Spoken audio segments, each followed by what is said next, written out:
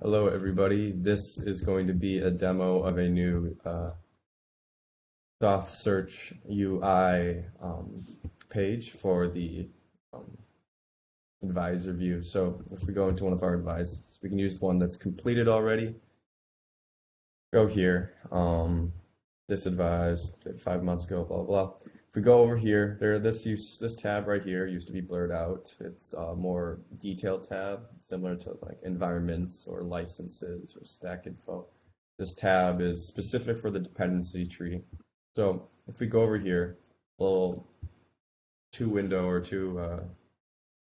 area screen pops up. We get a list, and this is, if you think about like a hierarchy tree, and we're looking at pip file as our root, and TensorFlow is a child of that, and we can see the dependency count for this child. So TensorFlow being the only dependency added to the pip file is the only one in this list, and it's got 21 dependencies. You can see some general information about the pip file.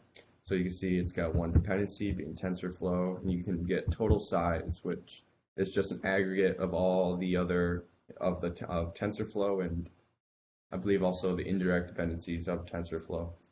Its dependencies and indirect dependencies. So you can see like the total size of this install is 1.3 gigabytes. You can see the total warning count. So this is the justification. So the entire pip file has got 336 warnings. And you can see some more information about direct and indirect dependencies as well as licenses. Now, as you go through the dependency tree and go into TensorFlow, you can see it pops open with TensorFlow's and all of its dependencies. So you can see it's got many, so big list, and you can go back to roots as well. But if we stick around at TensorFlow, some new options pop up. First, you get a little graph saying how far away TensorFlow is from the app or the pip file in this case. And we get some other information such as package stats. So specifically, how much does TensorFlow cost to install, and how many warnings does it provide, or is it providing to our overall app, as well as information about its dependencies. So something that it doesn't control, but the dependencies have. So you can see size, warnings, and direct and indirect dependencies, as well as licenses for TensorFlow's entire stack. If we go a little bit more specific, let's go into TensorBoard. TensorBoard's got some more. You can see TensorBoard is attached to TensorFlow, which is attached to the app, and you can see the package size, total size, indirect dependencies. Now you can go all the way down, so I can go down into Google Auth. You can go into here, and wherever until you get to like a child. And once you get to a child, you can see it pretty far away, how much it's actually providing to that, and like what license it has. So yeah, and then you could go back up the tree until you get back up to the roots, and you can explore through here. And the idea behind this is you can kind of dig through the tree of the dependencies and see where the issues might be coming from, where all our errors are coming from, like the warnings, or like why is this such a big package, or why is there so many packages installed. You kind of see like, oh, TensorBoard is installing a lot. Why is TensorBoard installing a lot? Oh, maybe Google Auth, stuff like that. Yeah, it might not be the most. I haven't really user tested it, so it might not be too intuitive to know what to do to go through this, but there's a little description up here, which might help. Feedback is encouraged, accepted. If there's any questions, y'all can let me know now or offline. What I'm interested in, if I dig my way down to whatever it was, Google or the blah blah blah, it tells me there's 15 warnings on it, or again whatever the count is, right? 8 warnings. Where are they? Can you click on it and I'm gonna see all the warnings? Yeah, I can add links, so I could add a link here that takes you to Google Auth. I can probably add a link here, which now this would probably you'd want to go here. Yeah. It would link you to something like this, and Yeah, exactly. That That would be a nice link, because this is now telling me, okay, there's 8 warnings. Have a look at them. Obviously, some things are good, some things are not that good in Google or Auth, in Google Auth actually.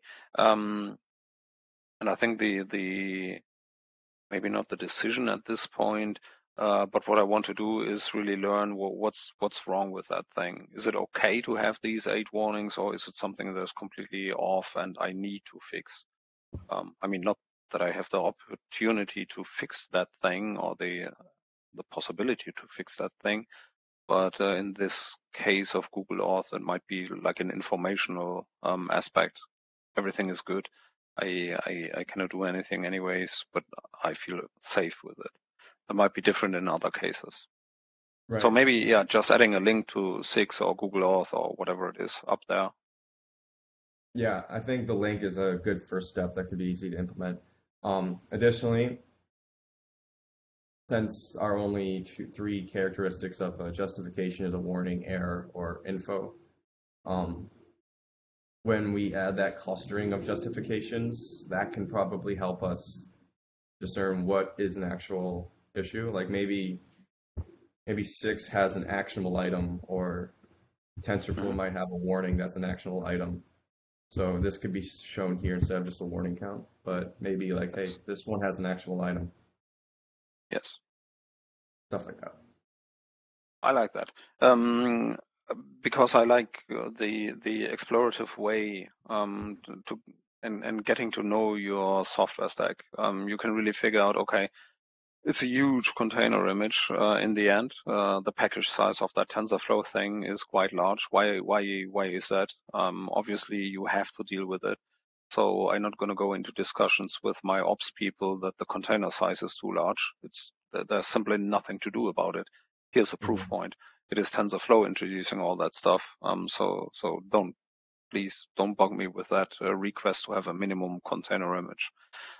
Stuff like that. I think it's very, very handy stuff to get your stack, to know your stack. Sorry for the word confusion. I'm a random number generator. Cool. Thanks for that one.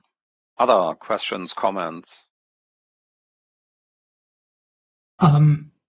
Potential idea. I don't know if it would be useful or not, but potentially having the ability to show not just the direct dependency count, but the aggregate total dependencies, number of dependencies that each level has, to show, well, okay, I have 21 direct dependencies, but that's TensorFlow itself, right? But in total, this implies X number of packages. I think it might be more useful as you navigate down the tree and realize that maybe by installing,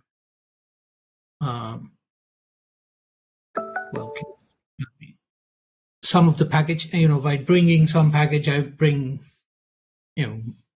so many indirect dependencies, which might not be obvious in this summary view. You mean like if there was, say there wasn't just TensorFlow and I was in something like this one. This one's got more dependencies from the pip file. You can see, I guess this has 2, right? Is what you're saying is only 2 direct ones, but if you go in here, it's got each one of these have 2, 1, and this one. So I guess showing the total dependency count instead of the direct dependencies. Yeah, like some of what's, the aggregate. I'm thinking aloud. I'm not honestly sure how useful that would be, but I think it can provide an insight of how deep the tree is below. Yeah, I agree, because I mean this one Python GitLab, it says 2, which you might like, oh, it's equivalent to this one, which has 1, 2, 3, but then you go into this, it's actually got 6 in requests, and request has 4 of them. So it actually does add a lot more. I was playing around with the idea of having maybe you don't care how many dependencies you have, but maybe how much each the size of it is. Or maybe you could even have a drop down here where you could pick between direct, indirect, total, different ways, I guess, to sort this dependency list or what information to show here.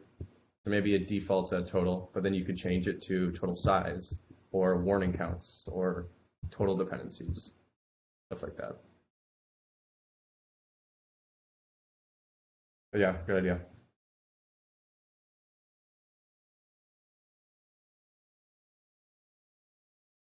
Anything else?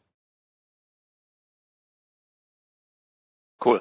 So this is Toth-Station Ninja /search Ninja. I'm German, you know. It's Ninja slash search. So it's live. It is live. Here's the link I was playing with is here if you want to look around at it. This is the TensorFlow one. Cool. And all the data is coming from the production API. So it's querying the user API. That's it, right? Yep. So it might, like first time around, it might load for a bit, but just give it a chance. It'll get there. Cool. Thanks for that one. Yes. Cool. Thanks.